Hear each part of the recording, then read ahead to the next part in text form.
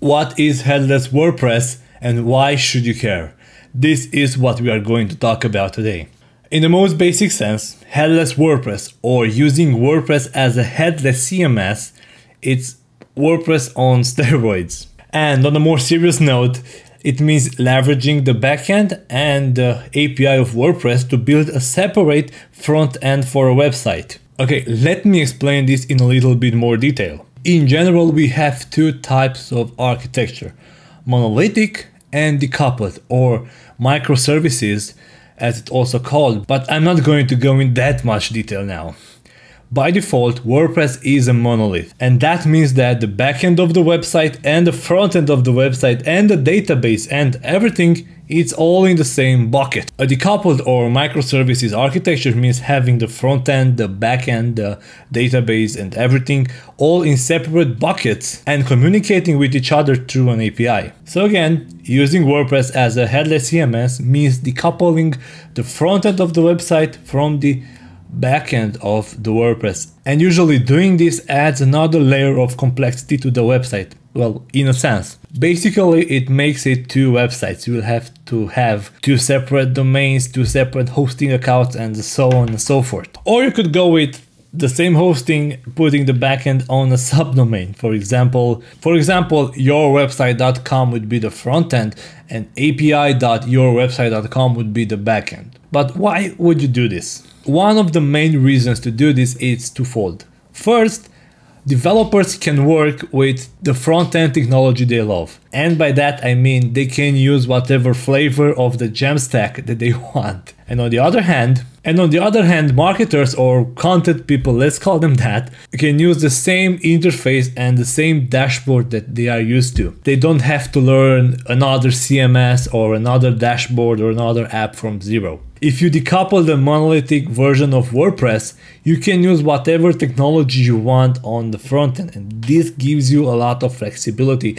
It doesn't tie you down to doing things the WordPress way, and especially it doesn't limit you by a poorly coded or developed theme. While you will lose all the basic WordPress and default WordPress functionality like the template tags, like the title function and so on and so forth, you will gain a lot of flexibility in doing things the way you want. You can build with React and Next.js, you can build with Vue or Angular, or you can build even with Flutter if you fancy. And I think I've already said it like 1,000 times or whatever in this video, you gain a lot of flexibility. Also, that means you will be able to use modern development and deployment workflows. So you can say goodbye to cowboy editing on a live WordPress website. And there's also the obvious advantage for marketing teams. They know WordPress, they like WordPress, they know how it works, and they also have more important things to do than learning yet another CMS or another publishing platform.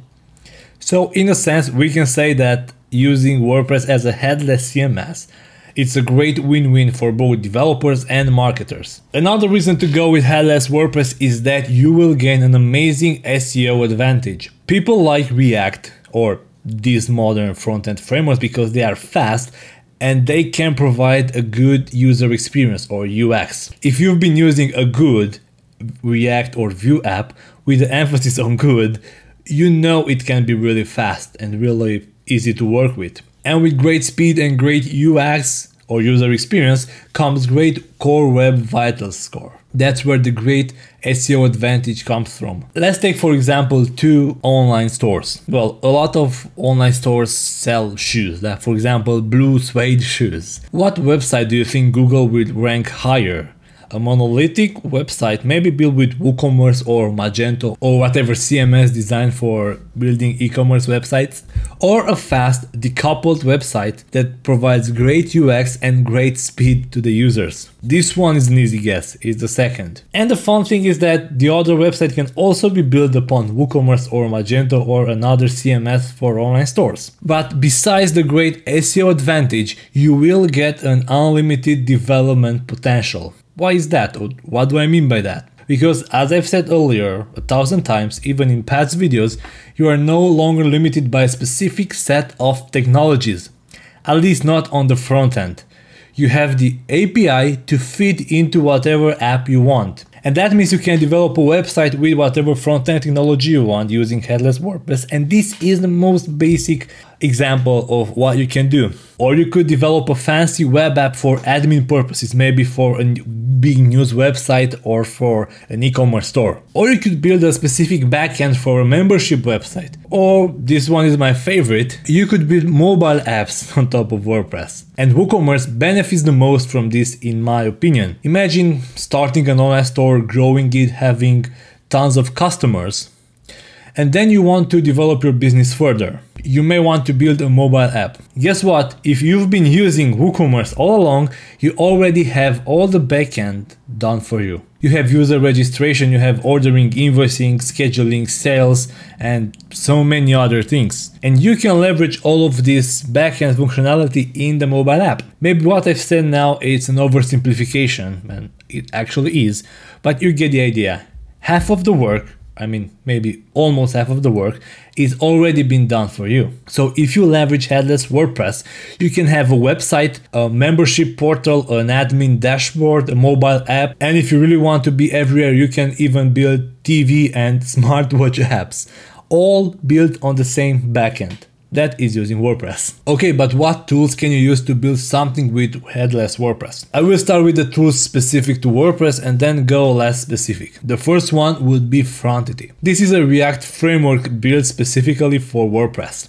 It has a direct integration with how the WordPress API works. In a sense, it's basically plug and play. Also, it has server-side rendering, so you don't get the SEO drawbacks that a regular React app has. It works similar to how Next.js does. And then we have Gatsby, which is a static site generator. And when I've said that, you might have already guessed the limitation. It's not generating a dynamic website like Frontity or Next.js or even the vanilla WordPress. All the pages and all the routes are generated at build time. And that means that the best use for Gatsby are smaller websites or websites that don't get content updates so much. Building a 10,000 pages website every 30 minutes, it's gonna cost a lot. Or you can go with whatever technology you want, especially if you build a mobile app or if you build an IoT app. You can go with Vue, Angular, Next.js, you can go with Flutter or React Native for mobile apps. You can do basically whatever you want. This is the beauty of Headless WordPress.